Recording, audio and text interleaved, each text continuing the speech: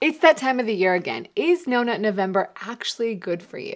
Millions of men try it every year, but the science is pretty clear on what actually happens when you abstain from ejaculation. I'm Dr. Rena Malik, urologist and pelvic surgeon, and today we're breaking down the truth about semen retention, what increases, what decreases, and the one thing your body does automatically that ruins the whole challenge. So what exactly is semen retention? It's the practice of avoiding ejaculation in any form. No sex, no masturbation, no release whatsoever.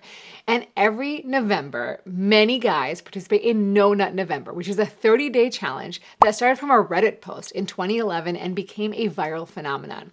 Now, this video is not meant to tell you to participate or to avoid the challenge. If you try this practice out of curiosity and it helps you in any way, psychologically or spiritually, by all means, continue doing it. However, I want to clear up the scientific misconceptions that surround the practice because many people claim that semen retention boosts testosterone, improves fertility, creates massive ejaculate volume. And the question is, does science actually back this up? Before we dive into this research, if you're serious about optimizing your sexual health, grab my free science-backed guide covering the top 10 things that actually enhance pleasure and performance. No myths, just evidence. Get it at www.renamalikmd.com/morepleasure. Now, let's break down what the science really says. Let's start with testosterone. In all the scientific literature, there are only two small studies, one that has 10 men and another with 29 men that looked at testosterone levels during semen retention.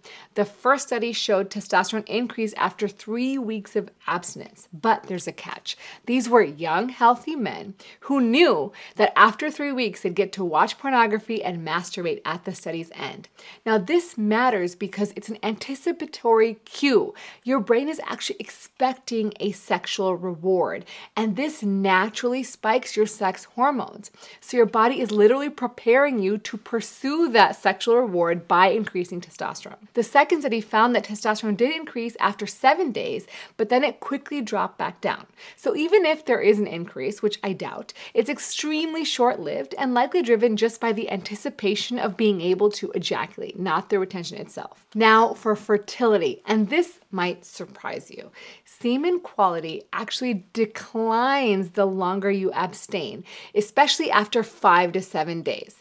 So after that time, without ejaculation, studies have shown increased DNA fragmentation, worse shape or morphology, and reduced movement or motility. So if you're trying to conceive, having a prolonged abstinence actually works against you. But there is one claim that's actually true.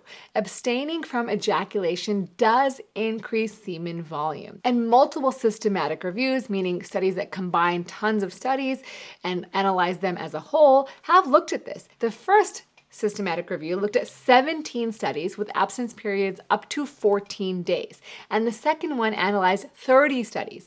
Both confirmed essentially that longer abstinence equals more volume. But here's a detail that most people miss: the rate of change. Semen volume increases by about 12% per day during that first 4 days. After that, the rate slows significantly down. And there's two reasons for this. First, your body starts reabsorbing the semen that isn't ejaculated. It doesn't just keep building indefinitely. And second, the longer you abstain, the more likely you're gonna have a wet dream or nocturnal emission. It's essentially your body's normal physiologic response or like automatic reset button, which is completely out of your control. And when that happens, you're back to zero in terms of volume. And this is where I take real issue. For some people, they really take this as a failure when they have a wet dream, or they're told by their community that this is a terrible thing and how could they let this happen. Guys, you have no control over your wet dreams or your nocturnal emissions. It is a normal physiologic process, so don't worry about it. It is completely normal. When it happens, clean it up, move on. Bottom line, if you are genuinely trying to maximize semen volume or even sperm health, the science says that about 4 to 5 days is your sweet spot.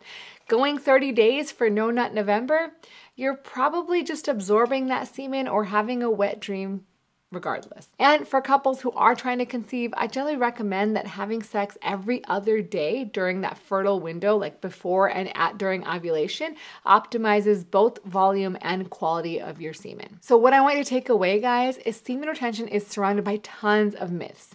that it's going to enhance testosterone, fertility, and God knows what else. The reality is, yes, you might increase volume a little bit, but your body has natural limits, and retaining semen is not going to give you a magical superpower. So whether you participate in No Nut November for the challenge, the community, or the curiosity, now you know what's actually happening in your body. If you found this helpful and want to separate fact from fiction about your sexual health, hit the subscribe button and find me here every week, giving you answers to the questions that most doctors just won't. And as always, remember to take care of yourself because you're worth it.